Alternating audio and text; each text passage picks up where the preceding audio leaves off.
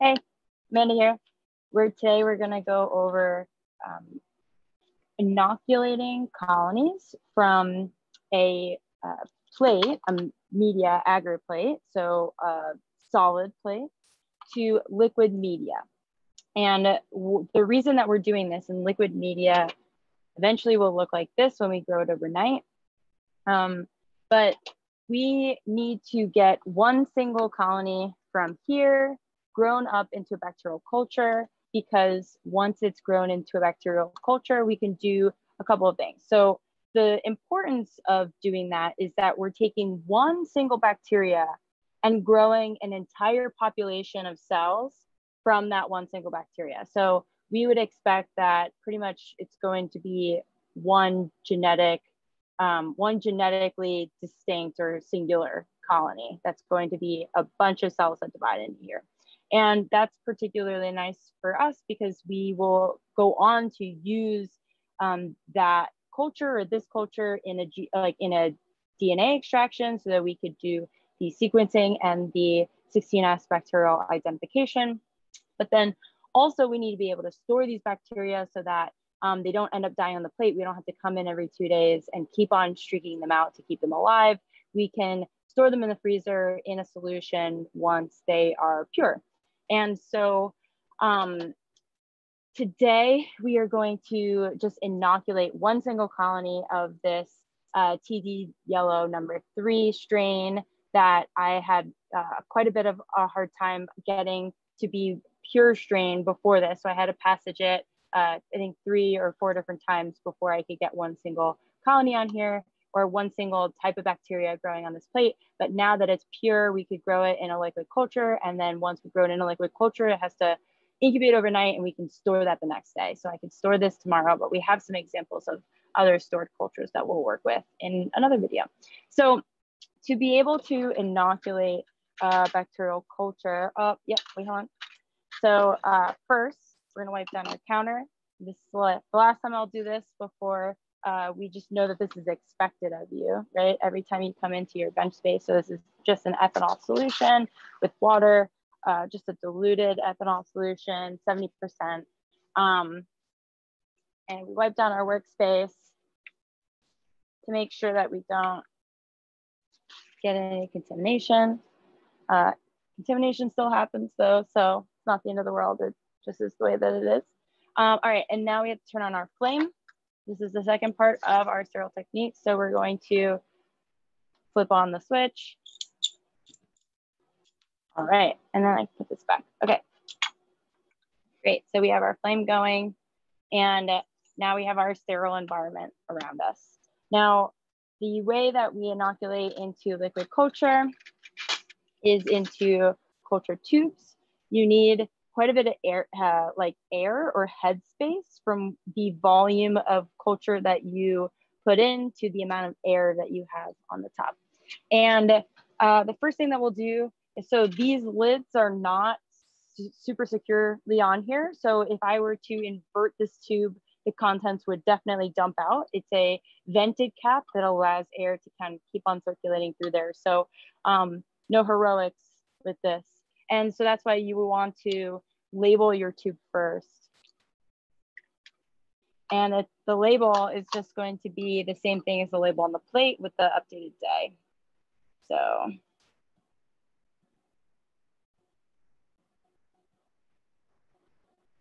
And you could write yours horizontal, you can write yours vertical. You just really don't want your label to get too much further down than this bar right here, or else your label can start to come off. And then if like a very important part of your label is there that helps you distinguish one sample from the other, it could get ripped off and you're gonna have a hard time figuring out which one it is. You don't want your experiment to fail because of it.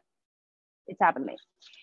Okay, so we have our label on here, we know what it is, and we have been growing our plates on marine agar. And so we are just going to use that same concoction, and the marine agar just has a agar solution or a agar component of it that makes it gelatinous. And if we were to not put the agar into our media, then our media would be a liquid culture. And so we have a couple of examples of this, and I'll show you which one I'm going to be working with. So I have my media, it's labeled, and this is the same media, it's just like far less of it in a bottle. So something to note that's interesting about this media in particular is that there's a sediment on the bottom, and you kind of can't see it that well. Oh, there you go. So I generally don't like to pull from the sediment or the precipitate. I don't think that it's necessarily a bad thing for growing your cultures, but if you want to quantify how much your cultures have grown, it could interfere with your ability to get an accurate reading of the density of the cells in the culture, because it's all based on suspended particulates. And so when your suspended particulates are part of the media and not a part of the bacteria in solution, then you find yourself in a artificially enhanced reading of the cell concentration. So what we can see here is that this is in a much smaller bottle. I like to generally keep my my liquid media in smaller bottles, because if it gets contaminated, which tends to happen pretty often with liquid media, because you're constantly putting something in and taking it out, that I only ruined one batch of or one smaller half of the media that I've made. And the stark contrast of that is that I made this one in 1 liter, in a 1 liter bottle, but I wanted to be able to process a lot of high volume samples. So it made sense for me to do it in this moment. So something that I worry about is, because the particulate is resuspended in here, what's interesting is that, you know, you generally want your media to be this clear color. And if it's not, that could sometimes mean that there is contamination in your media. And in this case, we just know it's the precipitate. And because I've disturbed the precipitate, I'll use just this one today. But this is particularly peculiar, because if your media looked like this and there wasn't a known precipitate in it, then I would highly suspect that you have a bacterial contamination in your media and you could no longer use it. So I'm just going to put this back. All right, and now we are going to put the 5 milliliters of marine broth media into this tube, and then we can put a single bacterial colony in it. And we had to do this with sterile technique.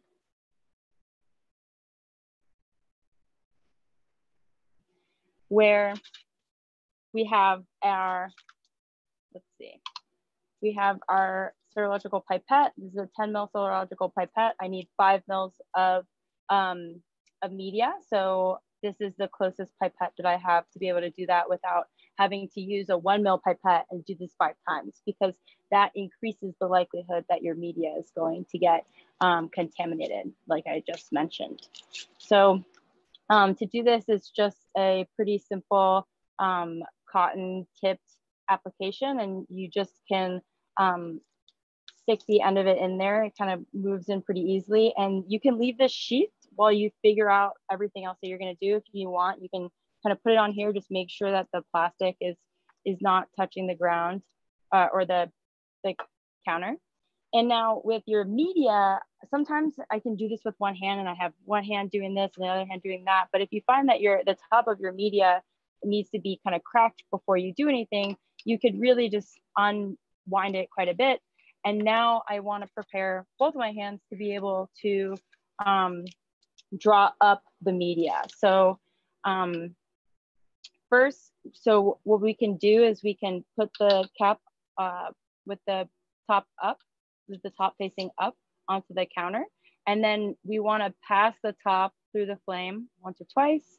And now we can draw up 5 mils, and you'll see that there's the gradations on the side of the serological pipette. So I pass the media back through again. I have to pass the lid through because I put it down on the counter. And now I will show you the gradations. So I've pulled up just over 5 mils of media. And the reason I pulled up just over 5 mils is that sometimes once you break the seal with, drawing media up, there doesn't always keep like a really solid, suction going upwards. So sometimes you'll get some drippage, and I want to make sure that I don't drip past like less than 5 mils. Like plus or minus, you know, like a half mil, I don't think would ever change anything in terms of what you're doing. Okay, now this is the other side. So now I have my like hand, one hand is working with the serological pipette. We're still pretty close to the flame. My other hand picks up the culture tube and uses my first two fingers to lift off the lid of the culture tube. That's kind of a no-no because I should be closer to the flame showing you, but I lift off my fingers and then pass it through the flame a couple times. Now I can deposit the withdrawn media into the culture tube. And now I have to pass the top of the culture tube again through the flame before I could put the lid back on. Once I put the lid back on, I can put it back in its rack, and it gives me, you know, another hand to work with my taking off the serological pipette and putting that instrumentation down.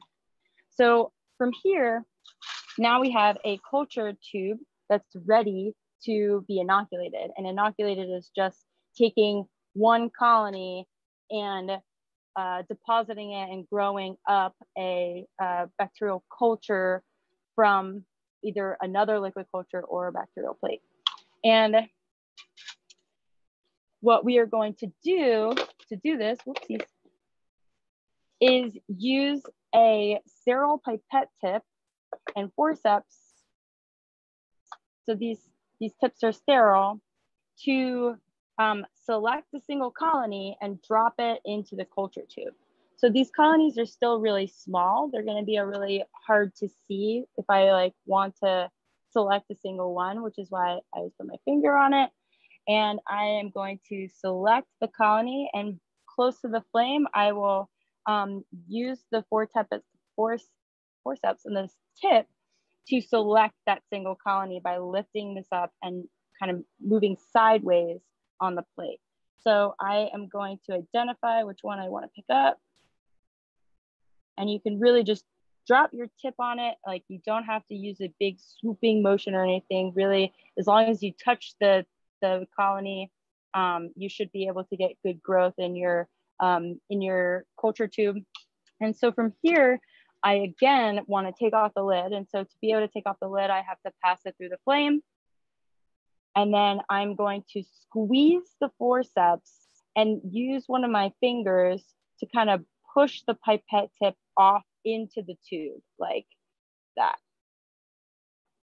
And so now the pipette tip, which is sterile, is going to, it has the bit of the colony on it. And before I could put the lid back on, I need to flame the top of the tube again, put the cap back on, and now it's going to shake in the incubator overnight with this colony like replicating again and again, until eventually, once you do an overnight culture, you get this really, you know, nice kind of opaque in color culture. And some interesting things to note from the bacterial strains that we isolated is that we're getting cultures that are similar to the colors of the colonies. So what we can see is, give you two examples here. This is one of the orange cultures, and it's like very clear that this is orange, which is super cool. This one is another orange colony, and it's not as dark. This could be, or it's not as bright. This could be a couple of different things. It could be that we used more bacteria to inoculate this one, so the culture grew up faster and is you know, going through the like life phase of bacteria faster. And this one could just be a less dense culture. They could be two different types of bacteria that produce their extracellular metabolites at different times. Either way, pretty cool. Something that I thought was very striking was that sediment culture, the one that was kind of brown, that looked different than the purple cultures. It's very, very brown, and it's super interesting. Like, I don't know if I've ever seen a brown culture like this before, and I'm particularly enthralled with the fact that it's from the sediment sample in the first place. So it just like seems way too fitting for me. I think that this is really cool. And then the last parts that we can look at are the purple cultures, and we can see there's a bit of purple there. It's, you know, kind of still whitish in color, but there's definitely like a darker purpley influence on that, especially when you compare that, you know, to the orange cultures. We can start to see those differences in color. So yeah, the next step from here, now that we have bacterial cultures overnight, we'll show you the next video, is going to be storing the bacteria, learning how to store the bacteria for a long term, so you can freeze it and you can get back to it and you don't have to keep it alive on a plate or in culture forever. See you soon.